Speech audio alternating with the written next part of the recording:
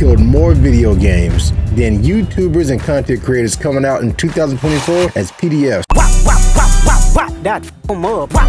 It has been unbelievable going down this rabbit hole of doing these Marvel retrospectives of old games that I'm finding that I had no idea about. I know some of you may have known, but of course for me and a lot of other people who's gonna watch this video had no idea that back in 2005 to 2010-ish, EA and Microsoft was playing a game of freaking whack-a-mole of like, okay, we're gonna do this superhero game, okay, cancel this one flop. I mean, they was on a run that I've never seen before in my life. A few weeks ago, I did a video about Marvel Nemesis. That one did very well for the channel, and a lot of people had a lot of nostalgia attached to that game. So apparently, after Marvel Nemesis, EA had planned to do a follow-up. Not really Marvel Nemesis 2, but something that was a spiritual successor, as they say. The name of that game is going to be Marvel Chaos. It was set to come out on PS3 and Xbox 360. And this is one of the fastest announcements to closings within a span of about 6 to 8 months. This was initially announced at the San Diego Comic-Con in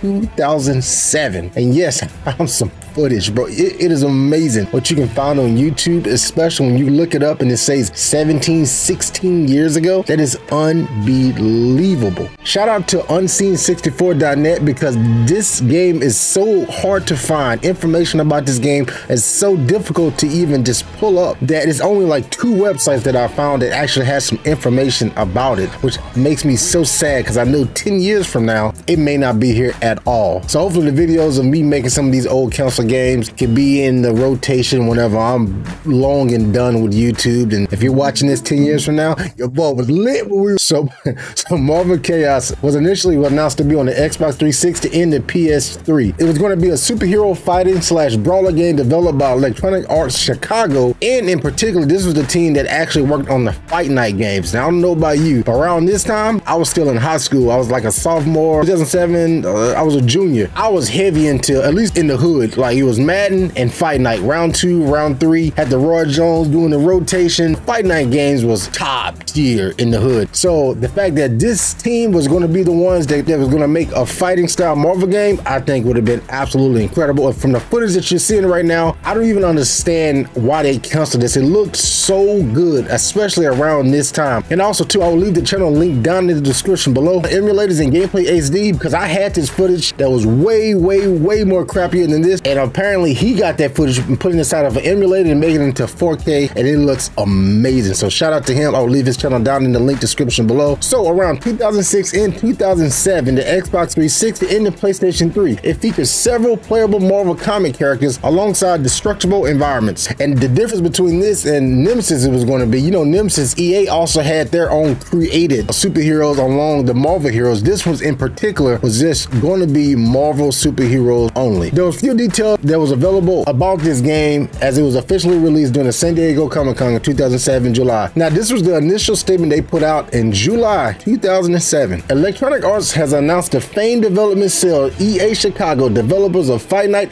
and Def Jam Icon, has signed on to build an all-new slugfest feature Marvel superheroes for the Xbox 360 and PS3. Not many details apart from the game's planned existence have been revealed yet, but with little luck, we have been able to score some FaceTime with EA Chicago's bombastic General Manager Kudo Tsunada. In the meantime, we got some quotes for the Madman Tsunada to tide you over, such as, "We looked at past comic-based games to find out what was missing and what was needed to successfully translate the intensity, excitement, and fiction from comics into fighting games." Tsunada also stated, "We're challenging ourselves to make a game that delivers on the superhero promises of the past top-tier fighting games." That sounds passionate. It sounds like love. It sounds like everything incredible. And less than 4 months later, in all my years of conquest, violence, slaughter, it was never personal. But I'll tell you now, what I'm about to do to your stubborn, annoying little planet, I'm gonna enjoy it very, very much.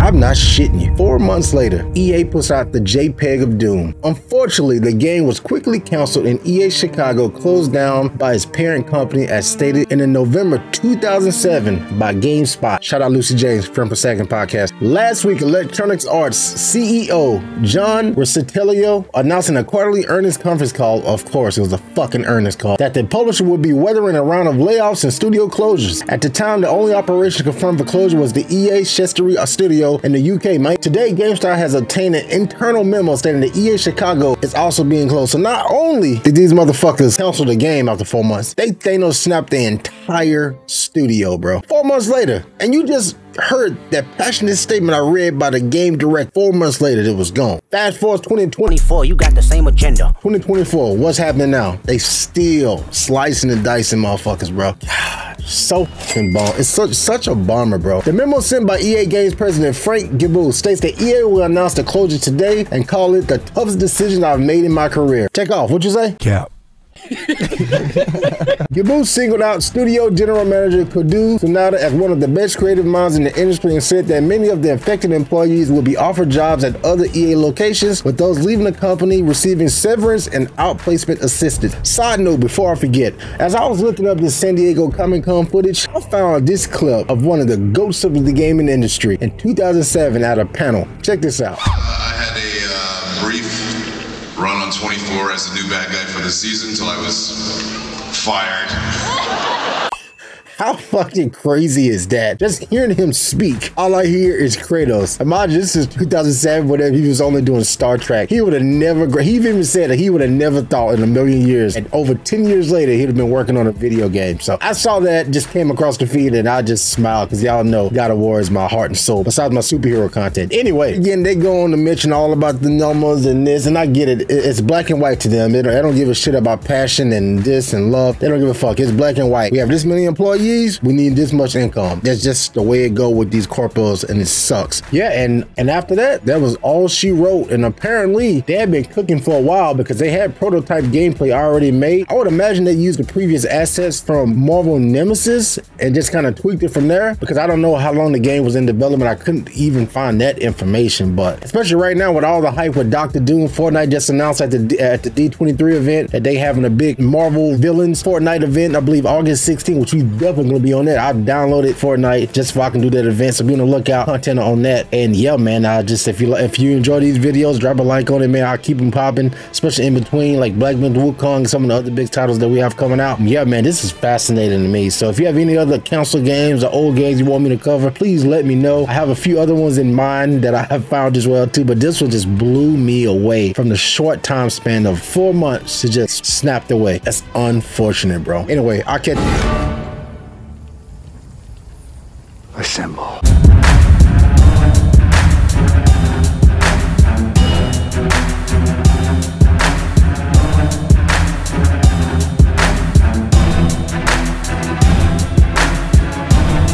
You have the little one.